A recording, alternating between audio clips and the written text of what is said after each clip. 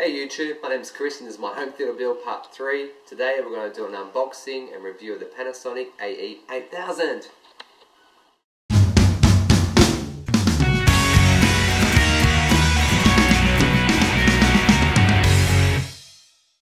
Let me start this unboxing and little review of the Panasonic AE8000 by saying that it is an awesome projector. All the reviews that I'd read, the research, the deliberating, I have absolutely come to the conclusion that it is that and more. So if you're thinking about buying this projector, don't think anymore. Just go out there and buy it. You will do yourself a huge favor. My last projector was an Epson TW600. Several years ago, that was a middle-of-the-road projector. It was neither cheap nor expensive. It was about $3,000. And compared to this one, well, it's chalk and cheese. I was considering for a while about staying with Epson and purchasing either the 6010, then I thought about the 8020 and then the 9100. However, I kept coming back to this Panasonic because the specs on the Panasonic would always trump the Epson. In particular, the dynamic iris that Epson used in that projector was particularly loud and very annoying. You'd be watching a movie and during a quiet period, you would hear this dynamic iris opening and closing. It happens, I believe, like 30, 60 times per second to try and stop down the light to increase the contrast in the dark areas in a picture. I do believe from reviews I looked on Whirlpool and online that the Epsons still actually emit a bit of noise when that dynamic iris is in action. Mind you, the Panasonic does also have the same system to help it achieve that 500,000 to 1 contrast ratio.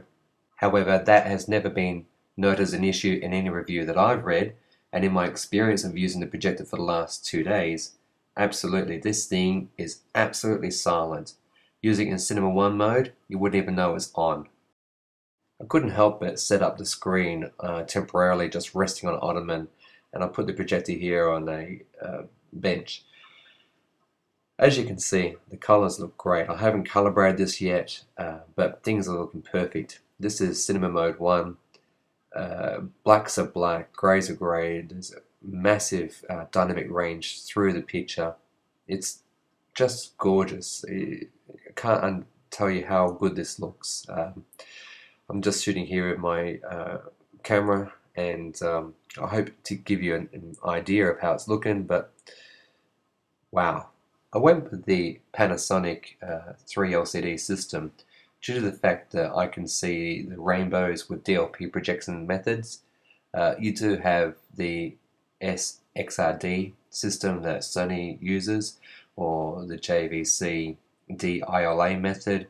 There's even now coming out LED/laser methods as well, but they're super expensive and wow, you know, 1:1 contrast ratio, great, but that's beyond my budget.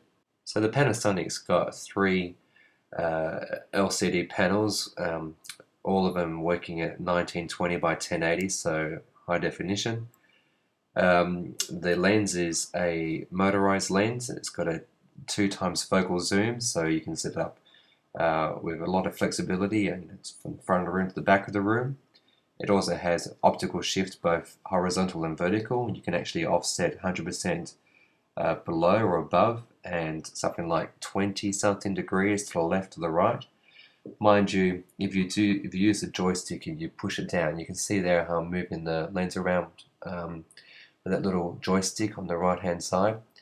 If you move the lens all the way down to the bottom like that, you couldn't therefore then push it over to the far side. You had to compromise, so it might be 75% lens shift up and 15 to the left. The luminosity of this projector is rated at 2400 lumens. Very, very bright projector, which is workable in a room with ambient light.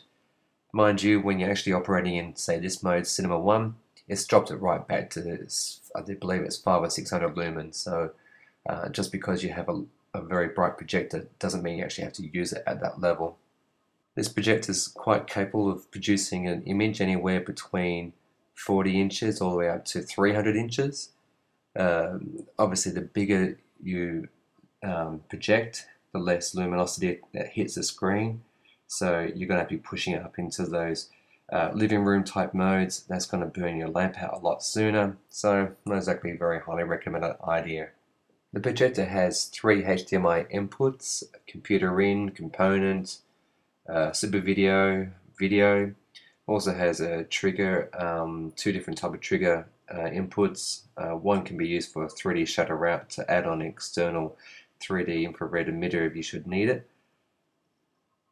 It's a little bit hefty. It's definitely bigger than what my Epson TW600 was.